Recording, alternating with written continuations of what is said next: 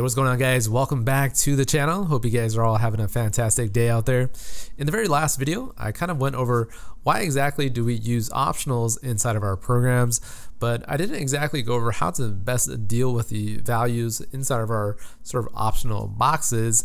So in today's video, I would like to go over 3 of the best ways to deal with optionals. And the first way is to obviously use the Force Unwrapping ! Also known as a bang operator, to kind of access the values inside of our optionals, but it's not always a good idea, and most of the time it'll lead to a crash inside of your program. So we're gonna go over Force Unwrapping first, and then I'll show you guys how it crashes when it tries to access a nil value, and then we will use the optional binding syntax of if let to make sure our program does not crash. And then finally, if we have some extra time at the very end, I'll go over using the more preferred style of guard let optional binding that helps us avoid the pyramid of if let brace statements inside of our programs. So let's go ahead and get started by looking at playgrounds right here and see what we have inside of our live view. So I have kind of a starter project up and ready that renders this little bit of an app on the right side. And how does this work? Well, inside of playgrounds, you can set the playground current live view to some kind of controller, and I basically have a navigation controller with this bar up here, and my view controller is this view controller right here, and we see the red label, the blue label, and then this winner label that says who won.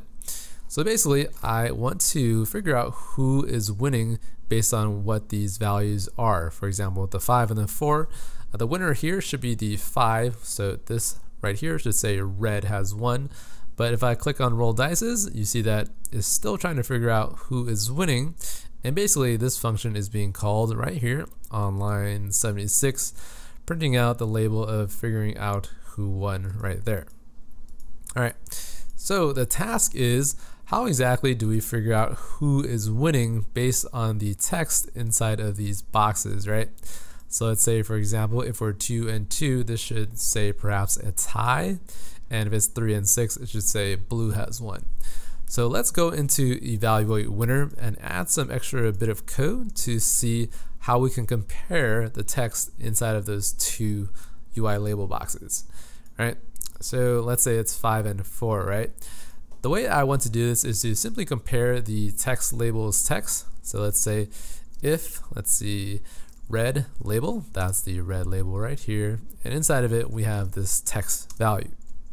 So if you try to compare it with the blue label, say blue label dot text, you can perhaps say winner label dot text equals red has won, because if the red label's text is greater than the blue label, obviously the blue player has lost and the red player has won. Otherwise, you can just say winner label dot text equals blue won, like so.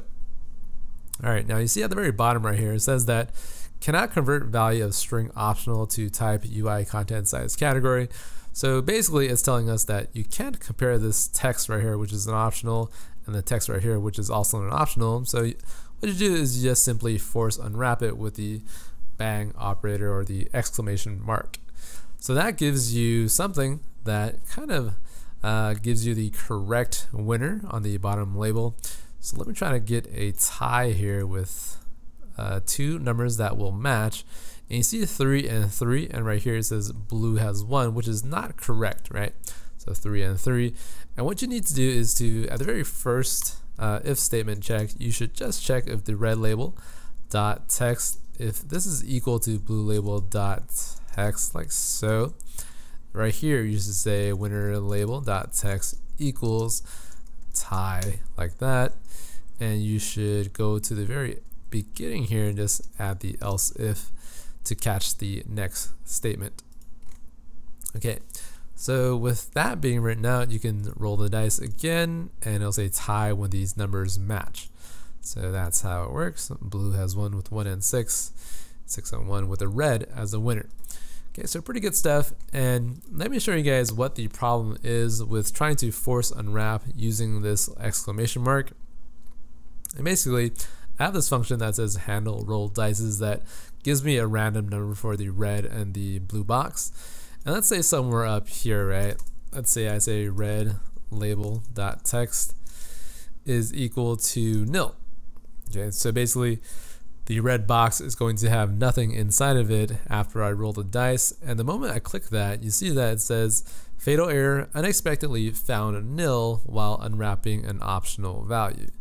So what does that really mean? Well, when it's trying to unwrap the red label.text on line 82 right here, because it's nil, the red label.text, and you try to unwrap it, it'll crash your application, which leads to a blank screen like that. So that's a problem. And how do we avoid this issue? Well, in order to avoid it, you can use something called optional binding, and there's a couple of ways of doing this. So let's use the if let syntax first. So I'm going to say, comment some of this stuff out. And let's say if let red text equal to red label.text, like that. You have access to the red text in a non-optional variable right here.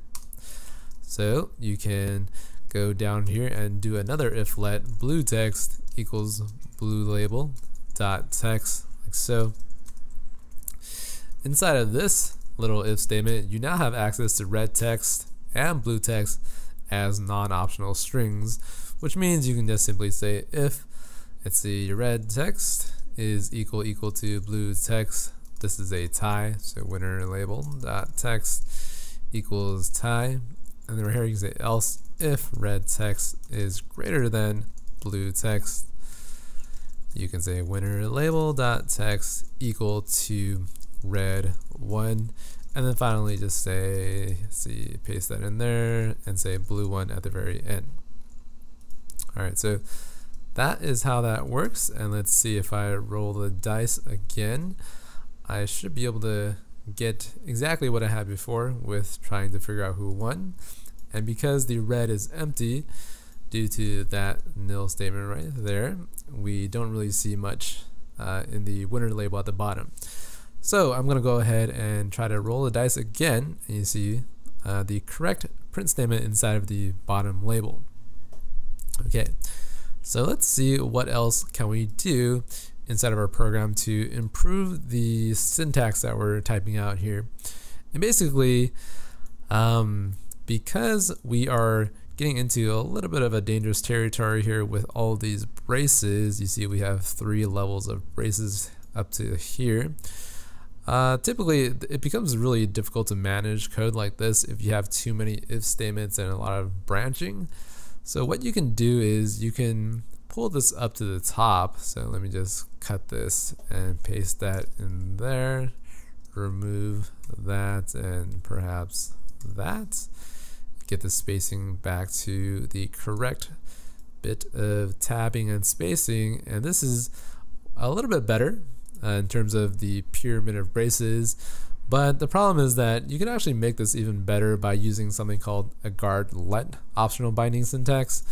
So let's say we do that up here instead with guard let red text equals the same exact thing as the if let statement, but you just say else return.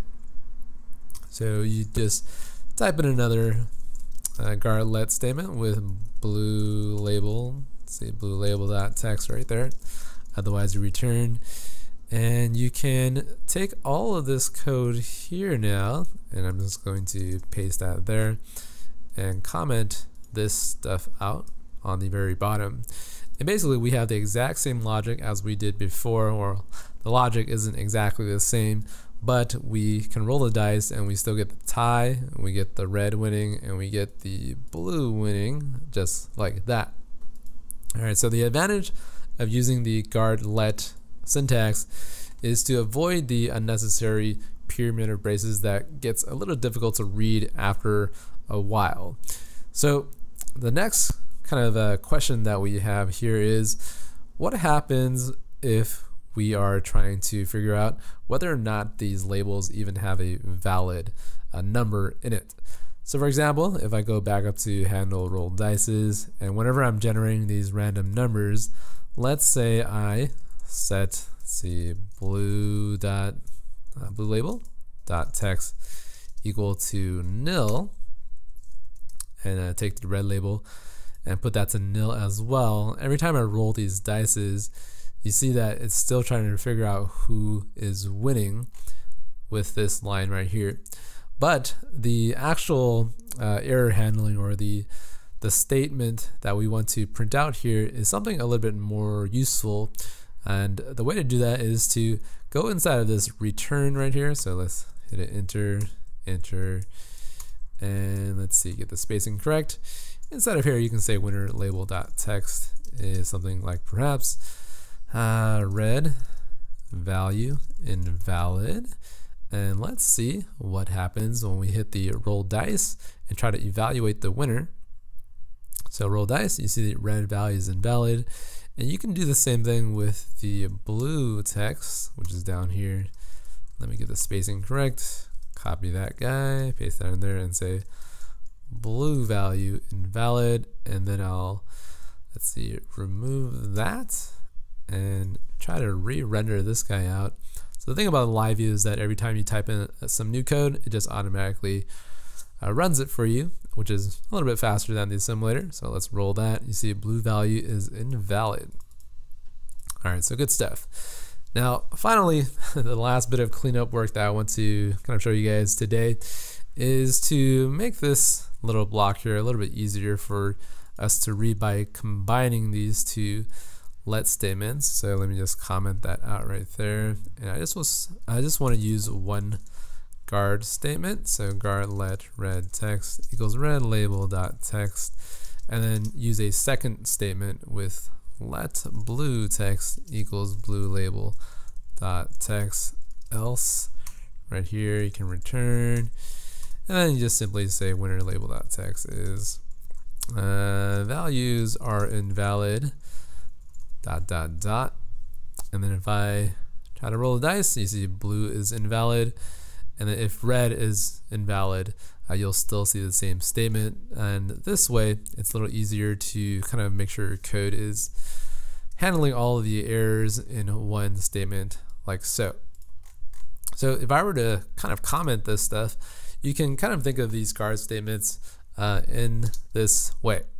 So basically, here is a kind of a check for all valid values, and then inside of here is where you prompt error when values are invalid, and then down here is values are all good to go, perform the next bit of logic. And that's kind of how you would handle optional values inside of your program.